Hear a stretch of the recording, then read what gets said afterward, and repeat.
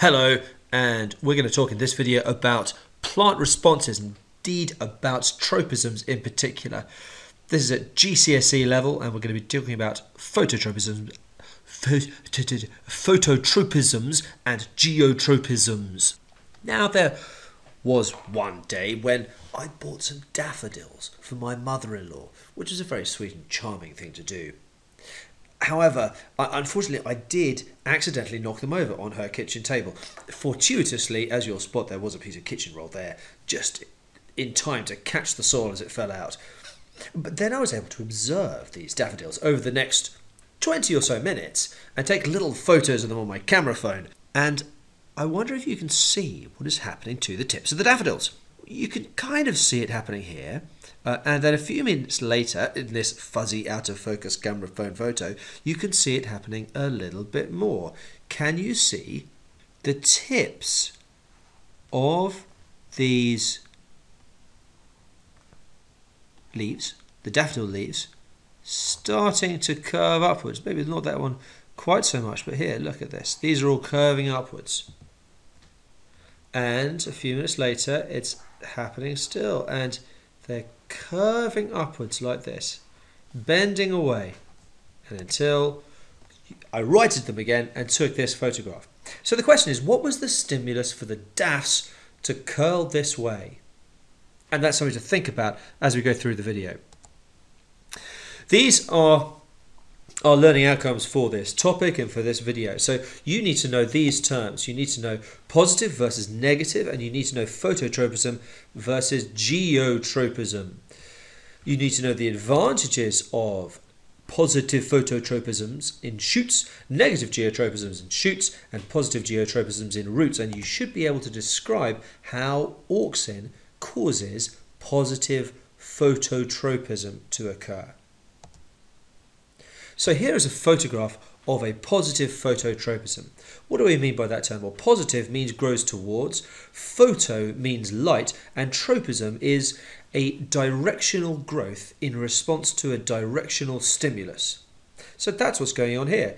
There's a directional stimulus, light, that's coming from this direction here, and the plant is growing towards it in that particular direction.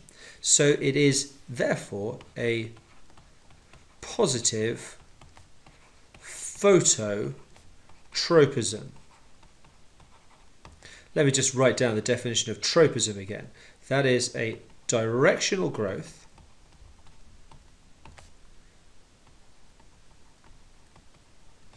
in response, I'm going to go off the page,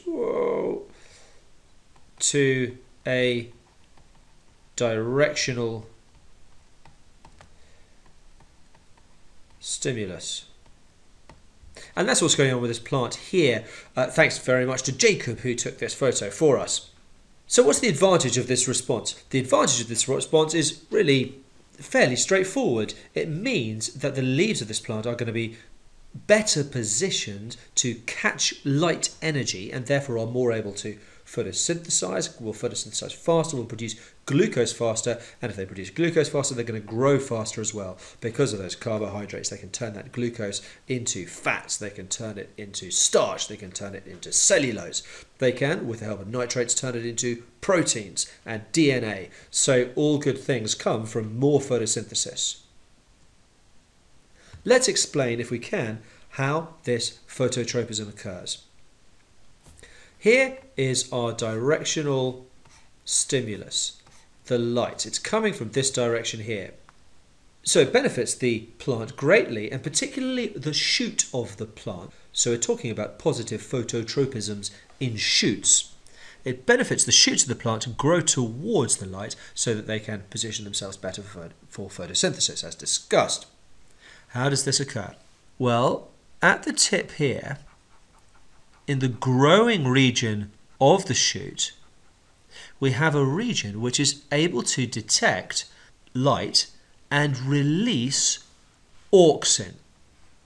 Auxin is a plant hormone. That's a fairly old-fashioned term for it, I suppose, but hey, we can deal with that. If you want to be more modern, you could call it a PGR, a plant growth regulator. But let's stick with plant hormone.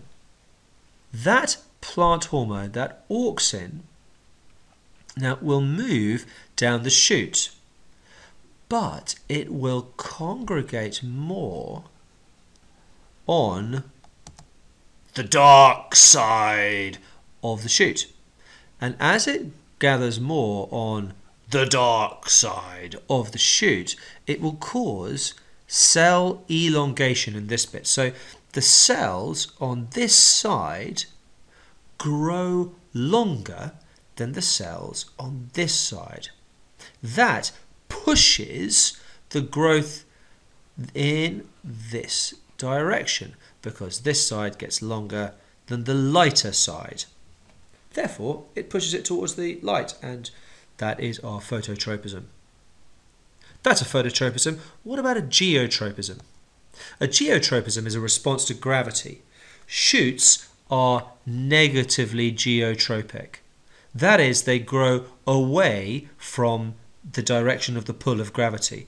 Gravity is pulling down this way, and the shoot is going up that way. It is negatively, going in the opposite direction, geogravity tropic, a directional growth in response to a directional stimulus. What's the advantage of that for the shoot? The advantage of that for the shoot is that it is growing probably towards the light. Light tends to come from above. Now, phototropism will also be eventually combined with that as well. So it will grow towards the light because both of a negatively geotropic response and because of a positively phototropic response. But how about the roots? Well, the roots are positively geotropic. That means if gravity pulls downwards, they also will grow downwards. What's the advantage of a positive geotropism? Well, simply put, it means that the plant roots will be better positioned to gain water, which tend to be lower down, to gain mineral ions,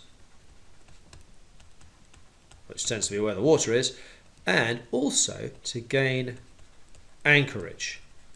Those plants would love to stay where they are. They don't want to be blown around like tumbleweed. So anchorage is a big advantage as well. The role of auxin in these geotropic responses is presently unclear. So just focus on making sure that you understand the role of auxin in a positive phototropism. So back to this question, what was the stimulus for the DAFs to curl this way? Well, there are two possible options. One is light. Now there is downlighting here, as you can see. The light is coming from above. But actually this room is fairly well lit. Light's coming from all sorts of directions. So it's actually unlikely to be a phototropism we're seeing here. Instead, I think that this is a negative geotropism. Okay, so let's go back to these learning outcomes. Learning outcome number one, or learning outcome bank number one, you need to know these terms: positive versus negative, phototropism and geotropism. Can you discuss those terms? You need to know the advantages of positive phototropisms in shoots, negative geotropisms in shoots, and positive geotropisms in roots. Can you describe them from this video? And you should be able to describe how auxin causes a positive phototropism. Have a crack at those, and I hope that helps.